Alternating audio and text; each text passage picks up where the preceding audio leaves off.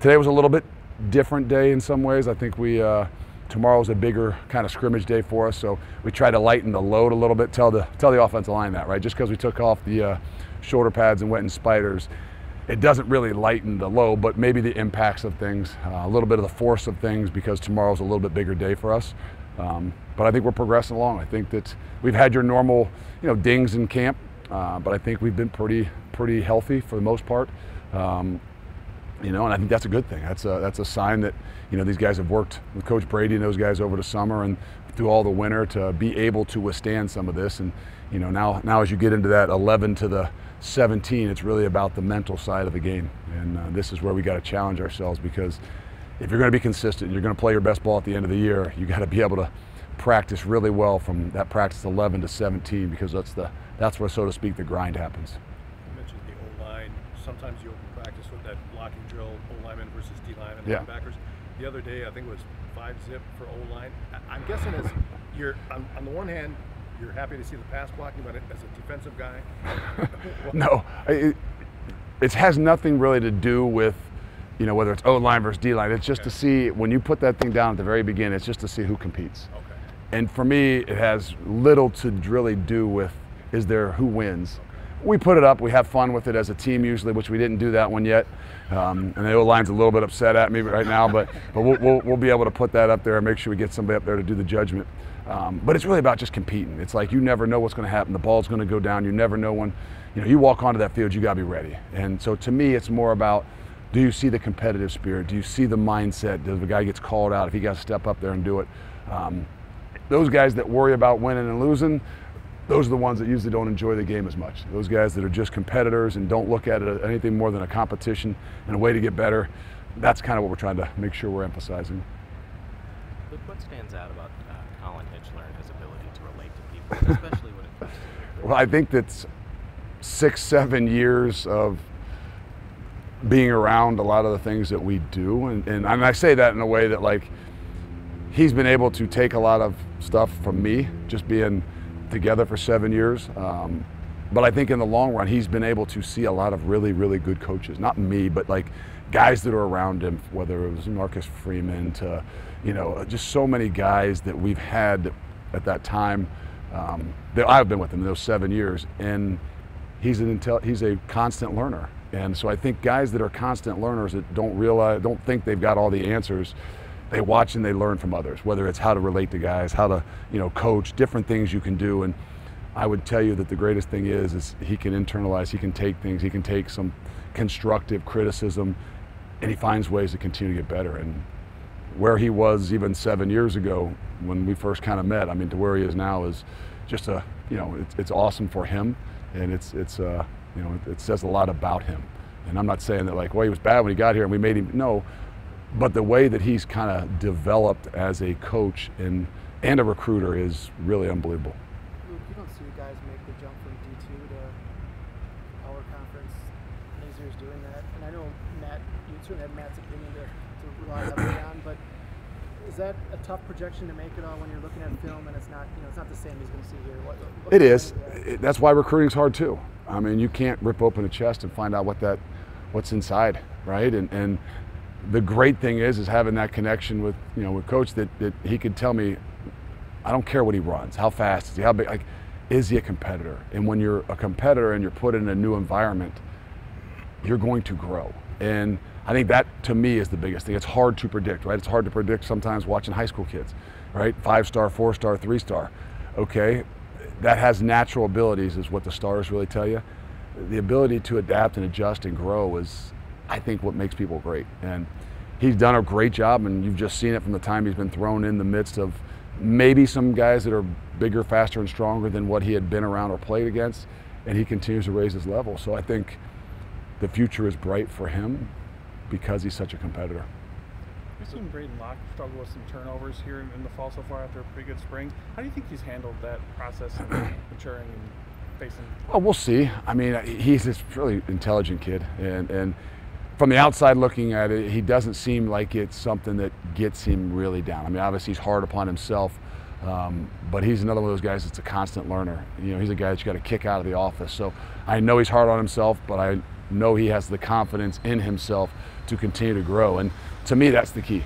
You know, that at that position in particular, everybody's got an opinion.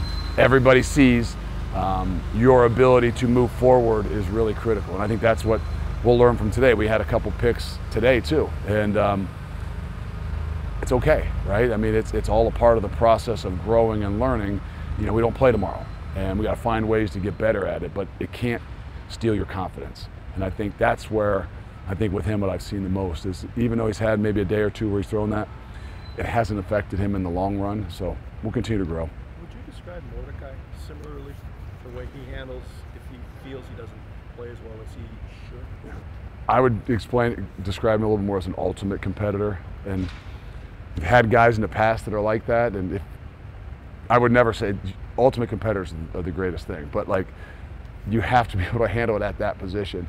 And I remember we had a guy, Kobe Bryant, who was a corner that was like an ultimate competitor, and I used to try to tell him, I don't want you to not be a competitor, but at that position in particular, you've got to be able to control some emotions, because it's a little different than if you're a D lineman or an O lineman in the midst of what it is that you're doing. So he's been around, he's done it.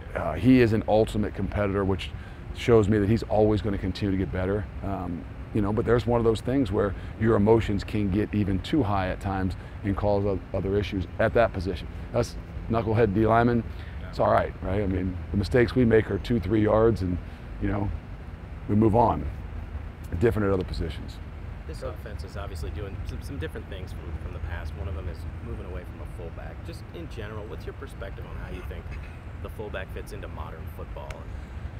I still think there's a place. I mean, you know, I guess you label people as fullbacks. I think the only evolution of the game is that guy is labeled a little bit different now. He's more of a specialist, right? He's either an H-back, he's a tight end hybrid. I mean, it's just the ability to be able to do more than one thing is so key. You know, for me as a defensive guy, I think the most important thing when you recruit guys and when you got guys on your team is, do they have can they do multiple things, right? I mean, I learned from a good buddy of mine that played for the Patriots for a long time, but there was only one guy on that team that had one position. You know, he happened to be the quarterback. Everybody else better understand how to do things and better have some ability to do other things. And I think that's a great depiction of what the fullback is, and in our offense of what the tight end is. And so I think we got some unique guys in Jackson and Riley Nowakowski that are just uniquely different. You know, whether they were a fullback in the past or they're a tight end. They're a really good football player that finds their way to help us in a lot of ways. Did you hear Josiah DeGuara is now officially a fullback? Oh, is he? Yeah. No. Is that the kind of guy you're talking about? It is. Yeah. It is. I mean, and we were similar at the time with him, using him at Cincy, and we probably used him a little bit more as a tight end, but grew and morphed into things. And there's a reason why he was drafted. Yes, he's a great football player. Yes, he's a play hard guy. But his ability to do more than just be a tight end or just be a fullback, the versatility is so critical in the game today. Was there any pushback here just from any traditionalists when they heard that you may not have it the way they had? I'm sure there was. I just didn't hear them. I'm sure there's still a lot of people out there that are kind of curious, and you know, when they come to the first game or so, we'll be in their minds, oh, well, we didn't get the 3rd and 1. If we'd have had a fullback in there, we'd have got it, right? I mean, we understand. I mean, but I think they'll be surprised to see guys that line up in similar types of positions and do similar types of things, but don't get labeled just as one thing. Luke, you knew the top-tier program that Brady brought over for strength and conditioning. In terms of what you've seen from the guys and how it's paid off so far early in camp, you know, what is it like seeing that? You know? I'm hoping and believing that we've had a, knock on wood, a pretty clean camp so far. I mean, we've got a couple hamstrings. We had a thumb. You know, we got a groin here and there, but by nature, we've been pretty good, and we push them.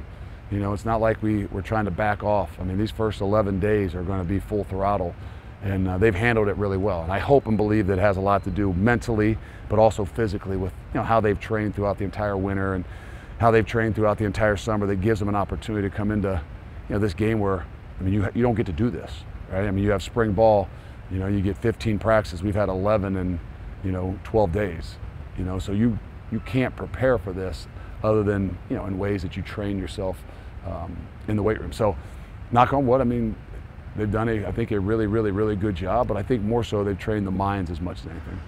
But you talked about the ultimate competitor. There was a very unofficial viral post from somebody on social media that ranked you as the coach they would least like to fight in college football. Tell my wife that. That kind of spurred on your high school wrestling record. Can you kind of talk about how that background as a competitor helps you as a coach and leading young men? If people have asked me, like, okay, hey, if you weren't a football coach, what would you be? And I say I'd be a wrestling coach, probably a high school wrestling coach.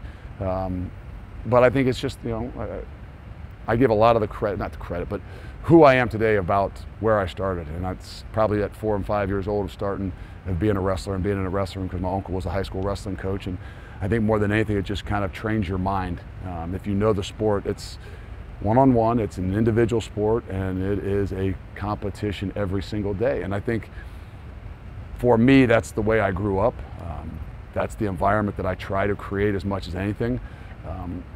You know, but it's not always, there's a balance to it as well.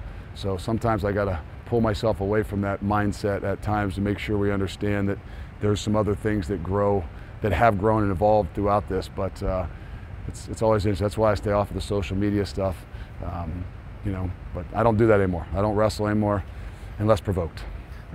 I hate to spoil Hard Knocks, but you know the way that Sauce Gardner's been getting a lot of publicity too. Aaron Rodgers saying at the Hall of Fame game, "You're going to be here one day." I can already see the smile too on your face. You know, he's talking about who he is, who he was at Cincinnati, and just watching him flourish in his pro career. You know, what are your thoughts there? Well, we wish he was with the Packers, but that is what it is. No, he is a great example of what an ultimate competitor is, and they come in all different shapes and sizes. They come in different ways. Like there's some guys that are like ultra like mindset, you know, focused in, locked in, and there's guys that are ultimate competitors. They kind of do it in a different way. He does it in a unique way. It's, you know, kind of fun and happy and smiling, and even as we saw last year, I think he had a cheese head and somebody knocked it off. But it was like, it's almost like he's the guy that learned this is who he is and this is how he's going to be. And I think it's a great example to a lot of our guys. You know, there's people that watch the Michael Jordan 30 for 30 and think, okay, that's the kind of leader you got to be. You got to rip people. And no, to be a leader, you got to be yourself. You know, and ultimately, if you're yourself, you'll be able to be consistent. And I know we're talking about Ahmad, and he's a phenomenal football player, but he's a unique individual as a competitor and a leader because that is him and that is himself. You mentioned the ability to do more than one thing. Does that translate into that dollar package where you've got a guy like Waller? I guess you can put him anywhere in that. It is. That's kind of what we try to do, and you know we're still morphing a lot of different things. And I think it's going good for the defense of the ability to have some balance in what we're doing, but we're going to continue to kind of push that to find ways to use guys, you know, that they're not just pigeonholed. Hey, this guy's an outside linebacker, or this guy's a nose guard, or this guy's a defensive tackle. No, he has abilities to do some different things, whether he's a D lineman, you know, but he can do some other things. He's an outside linebacker, he's an inside linebacker. Like, we want guys with much more versatility, and we're going to continue to grow them, and that has a lot to do with how we train them as well. You've seen them kind of top group wide receiver being at the kick returner, punt returner spot so far in practice. Do you see that as you want one of those guys to step up and emerge, or is it situational, like a couple of those guys who get in there? No, I mean, at that position in particular, punt returner, it's got to be the most trustworthy person. You know, I think Chim has done it, you know, and I think that if we started tomorrow, that Chim would be the guy that's out there. But those are the things that, you know, we'll just continue to do. It's not set in stone. You've got to have a few of them. You know, kick return is another unique situation. It's not just a guy that's a great wide receiver, a great running back. That has a real uniqueness to, you know, the ability to see something and hit it and be fearless at that position in particular. So those are the things that, you know, might be in year one the most difficult thing to try to figure out, because you don't go live kickoff. You don't put a live return guy back there in the punts very often. So in year one, you're kind of assuming a lot of those things and having to watch some of the things from the past. So that'll be something that's we constantly are trying to figure out for sure. In regards to Will, are you confident or optimistic he'll be able to ramp back up? Yeah, Will's a quick healer as well. I think he had an injury last year that they said was 6 to 8 weeks or 8 to 10 weeks, and I think he was trying to get back out there at 5. I mean, so he's a quick healer, and I think he'll be in good shape, and you know, we'll have to play it by ear as we continue to move forward. I say with someone like Tucker Ashcraft, I think earlier this week was getting some reps with the twos and some of the first team reps too. Just as a true freshman, just how is he adapted? And I know with some departures at that position group, Yeah. too, how has he progressed so far early on? Well, it's been great for us. I mean, obviously kind of down a little bit that position with some guys, but he's emerged pretty quick. Coming from the West Coast, not knowing a ton about him, and it's been pretty unique. And obviously, that's a position that is really, I think, difficult in our system. I mean, it is all over the place. So for a young guy to be able to pick those things up, it's not easy, But he's got a skill set that I think is pretty unique. He looks a little bit more like the guys that we've had in the past, but moves a little bit more like probably the guys that are the future, and which is a heck of a mix. So trying to get him up to speed as a true freshman, but you're going to see him. He's going to play this year. Sticking at tight end there, Thursday, we didn't see Jack Pugh at practice. The personal situation? Or Yeah. was that there? Hopefully he'll be back probably with us later this afternoon or tonight or tomorrow or something like that. But yeah, just a kind of evolving thing. Exactly 3 weeks from kickoff. Are there any things that start ramping up at practice that you may do differently or not really? No, we'll get through tomorrow and then kind of switch a little bit of a phase types of things. The first 11 practices, 12 practices are really kind of a mental side of things, and then as you get to that 12 to 17, you kind of you shift a little bit. We'll start maybe doing a little bit less ones-on-ones and some ones-on-twos and things like that, but we still got to continue to push. There's a lot of development that we have to do, not just as players, but as a team and as a coaching staff, as we making sure all the positions understand what it is we're all doing together. We haven't all been together in the fire, as a one. And so this time of camp is important for us every bit as much as important for them. Good. You got a new trainer on staff, Brian Lund, departing. What's that relationship like with a coach and trainer? Do you kind of just let them do their thing, or how do you approach that? No. They're in this like us, and I think that's the unique thing. Matt coming in here new, he's all in. And I'm not saying it wasn't like that before, but like the only way I know how to do it, everybody that touches our kids, our program, I want to be, they live and die, they go up and down on the things that happen on the football field as well, whether it's wins and losses and how a kid handles things and the kid on and off the field. Everybody that's 100% fully invested, I think they're unique into us. And he's only been here for maybe a month now. It's actually really a great situation just because we're building a relationship and, going through a lot of these things together. But I think he's unique to understand that and want that. And I think that's a big deal. And if I'd have said there was one thing coming from where I came from that was maybe one of the better things in the last 6 years was that training staff that I had a chance to be around, and I learned from them every bit as much as anything. And so bringing that same kind of relationship, and I know that I don't want to use the word, the COVID word, but I know for me at that time was something where I built an incredible relationship with our training staff and our doctors just through those tough times, and that showed me how important that relationship is. All right, thank you, appreciate it.